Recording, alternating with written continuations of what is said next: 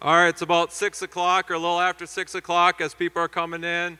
We want to stay on time here, so we'll get going. First off, thank you all for being here. It's always an exciting time of year. The weather's cooling off for us. Hopefully it stays there.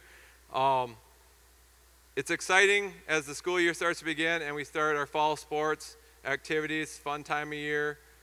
I'm Mr. Dale. I'm the activities director for the district. Jessica Hogan, who's out there helping some people right now, is our middle school athletic coordinator. So if you would have questions, or students would have questions at the middle school, they can go to her. You guys can also come to me at any time as well there. We're at the general meeting here. I'm just going to go over some basic rules, procedures, how to register. After that, if you're in a fall sport, parents and athletes will break up around the school here and you'll go meet the coaches. They'll go over kind of the schedule for the year, expectations, anything else that they might have to share with you. This year's a little different. Those that have been part of this in the past, we've always done what our concussion testing, which used to be called impact testing, will now be sway testing. So this year all 9th through 12th grade students will have to do a different kind of concussion test, which will be done through a tablet or their phone. We're not going to have everyone do that tonight because that's a lot of athletes. So we're going to start with football tonight, and then during that first week of practice, we will get to everyone else there. If you're not in a fall sport after this meeting, what I would recommend is make sure you're registered. If you have questions on that, there'll be people out there to help you in the hallway or in the office, and then you're free to go. How our eligibility process works, we tried to make it simpler. Some people might think it's harder because it's online now, but you complete a registration online through the online registration. You go through, pick out the sports you want, add general information. You can upload your physical on there. You can pay your fee, and then you're set to go for the season, okay? Those three things, the online registration, the physical, and the fee should be done before your season starts. So for high school, 9 through 12, you start August 12th. Actually, everyone starts August 12th besides middle school volleyball and middle school football. They'll start the 19th. Everyone else starts August 12th. When you're at your fall meetings, the coaches will tell you the times and locations, okay? If on day one you don't have a completed registration, a physical on file, you will not be able to practice that day. You won't be able to practice until that's complete, okay? Going through the online registration, you can find it on our district website. You go under activities, then under activity registration, you create a login, username and login, password, and you're good to go. It'll walk you through the steps there, okay? On there, like I said, you can upload your physical and make your payments on there as well. We've had some issues if you're a St. Mary's student, a Christian school student, or a Brewster student. Sometimes you're not in our system. It'll come up as student does not exist. Please contact the high school, middle school office, or tonight find someone in our office or in the hallway. They can help you get you registered and get you on the right track. If you do not want to pay online through a credit card system, you can also stop into our office after this and pay for your activity now as well. We did change our participation fees. They are now $40 for 9 through 12, and middle school is $20, just a straight fee. Before we had different fees, we just made it simpler, try to make it easier. The family max is $200 for a whole family, and that includes the whole season, and that would also include fine arts or other activities that they may be in. This form is called our Trojan Athletic Form, or the athletes might hear it as a gray slip. So after that first day of practice, if they're not registered or don't have their physical on file, the coaches are probably going to send you to the high school, middle school office to make sure you have all your paperwork turned in. They'll ask you to bring a gray slip to the coaches. On day one, August 12th, August 19th, for those sports, you can show up. The coaches will have a list of who's completed everything and who can participate. But after day one, then they got to come to the office and get a gray slip saying everything has been turned in. Tomorrow night, if you're in 7th grade or 10th grade, you're probably up for a physical. Like I said before, a physical is good every 3 years. So if you had one your 7th grade year, you're good through your 9th grade year, okay? Tomorrow night at Sanford, they have an open walk-up where you can go walk up and get a physical for $35. I would recommend that if you haven't scheduled something yet.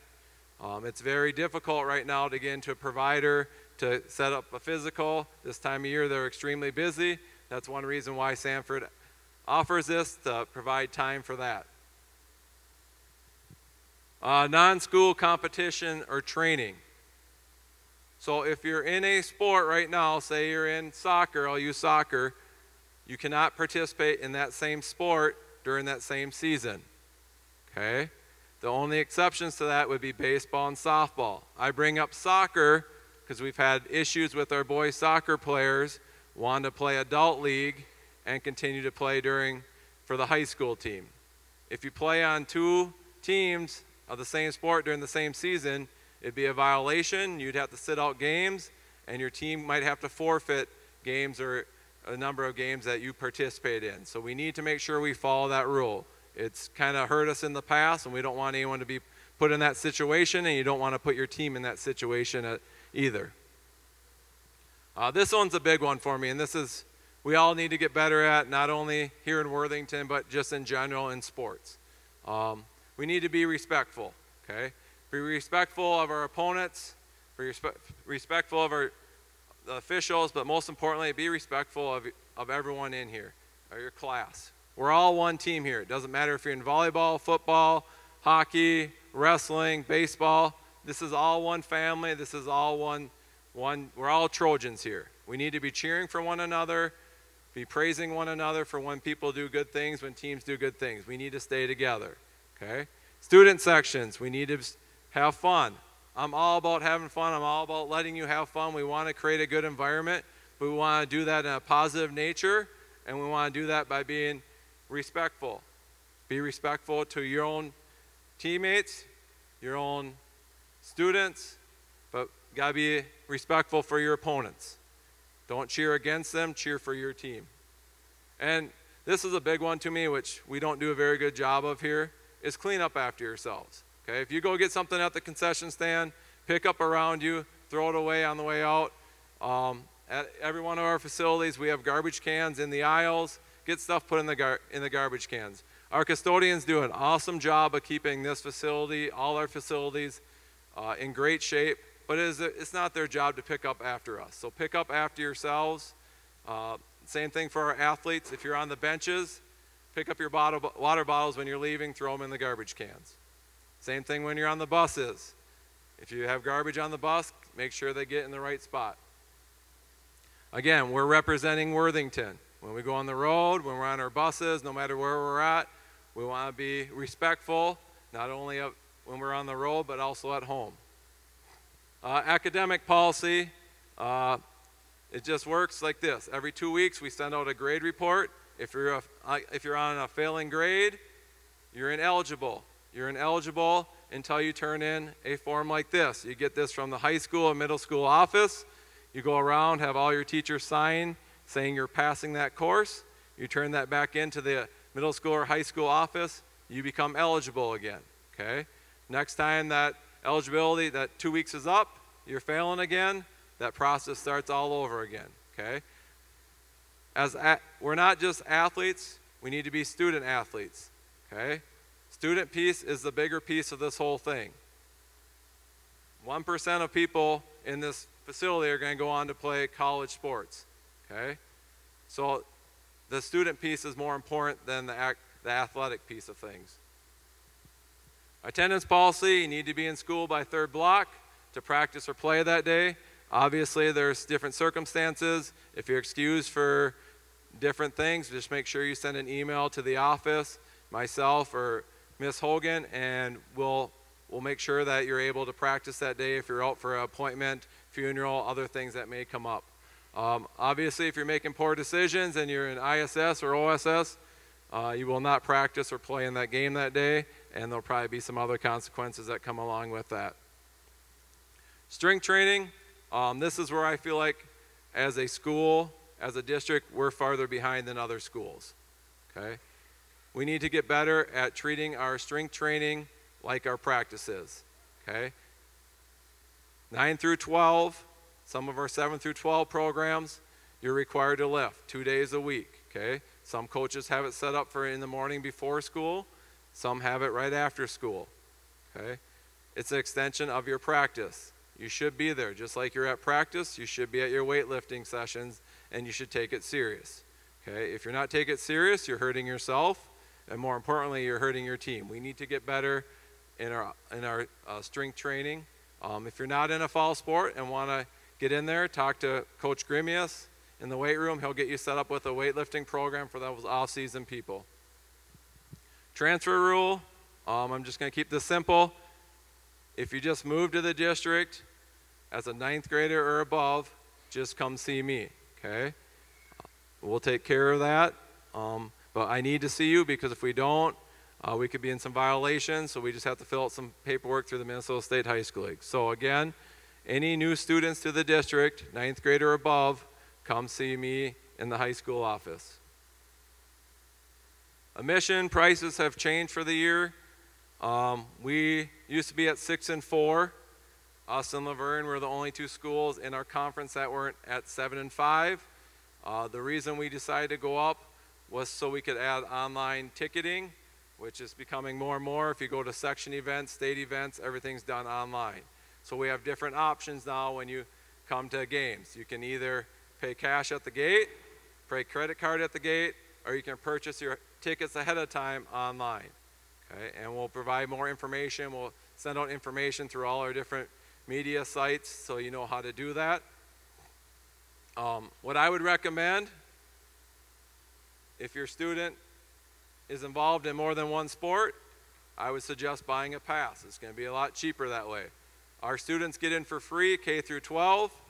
I will say this, our events are not a babysitting place, okay? Don't drop your kids off and just leave, okay? They are there to watch the event, there to cheer on the athletes competing. But me and my staff shouldn't have to go around and continue to babysit kids and tell them where to go. If that's going to happen, we're just going to send them, remove them. We're going to not allow them to come to events anymore, okay? So we're there to watch the sport, cheer on the athletes competing. All K through 12 get in for free. That includes St. Mary's, Christian School, Brewster. They all get in for free. They all will get passes, 7 through 12 or 6 through 12. We'll use their IDs. The elementary kids at conferences or back to school days, you'll get a little slip of paper that has that pass on it. Adults, we have 10 punch passes. We have unlimited passes. The unlimited passes can be purchased online through that GoFan where you can purchase tickets, and you can get a digital pass if you want to go that direction. Golden age, 65 and older, is free, and then you can buy an unlimited family pass, which we don't sell a lot of those anymore because our students get in for free, so we don't need that option as much anymore. Pictures for all our sports besides middle school football and middle school volleyball will take place Wednesday, August 21st. I'll send out a schedule to our coaches on when the pictures will be taken. You can go online to purchase the pictures, or the couple days before we'll give coaches the hard packets where you can fill that out and turn it back in the day of. Okay. The middle school football, middle school volleyball will communicate when pictures will be through Schoology and through our middle school access points there. Big one here, activity schedules. They can be found. I know most of you saw there's calendars out there. Calendars are great, but things change, okay? Those calendars, most of the events are on there are probably accurate. There's probably some on there that aren't on there or that have changed dates. So the best place to find is to go onto our website, under activities, activity schedule. That'll be the latest up-to-date changes that I will make. Schedules are always correct on there. On there you can set up a notify me, so if I go on there and change something due to weather, it'll pop up, you'll get an alert saying, hey, this game has been postponed or canceled till a later date. They'll probably have the date. If there's a time change, location change, any kind of change, I go in there as soon as we make those decisions, and I go and put those in there. We'll communicate with coaches. We'll get out as best we can. But the Notify Me tab is probably the best way to keep up to date with everything. Streaming is becoming bigger and bigger. We used to use our Event 518 YouTube page. That Huddle no longer allows us to do that, so they have their own site that they do that with, and we'll put that on our main page of our district website. Our Huddle covers games in this gym and Trojan Field, and like I said, the link will be on the front page. We'll get that out through our communication ways as well. We also have NFHS cameras. Them are pay subscriptions, so you got to pay for those. Okay. Unfortunately, it's for this gym, Trojan Field, and the gymnastics facility has the NFHS. We're working on providing more Huddle cameras to different sports. Now you can provide them at baseball, softball. I know hockey out there at Arena uses Live Barn, which is a little different with the association. But we're trying to get our events streamed as much as we can. So that's a work in progress. Trainers, Craig and Mitzi, come up here. Come over here a little bit so they can see you. First, Joel Kreckelberg. He's been doing this for how many years, Joel, now? What year is this?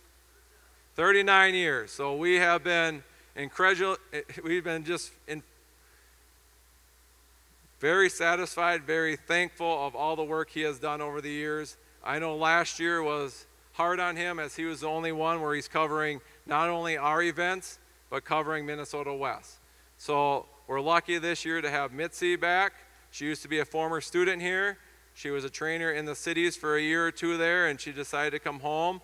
So we're excited to have her here on staff as well. These two are available to help your athletes. Okay, they're available by phone, through their coaches. Mitzi will be in the office here, either in the training room here or at Trojan Field, Tuesday, Thursdays, and most Fridays from 1 p.m. till the events are over. Okay, Craig will cover events, and he's kind of on that on-call basis. If we need something, we can call him. He'll stop by one of the schools and take a look at our athletes. But use these two, very knowledgeable. We're very fortunate to have these two. We're very fortunate to have Sanford providing their services to us. So thank you to you two for all you have done.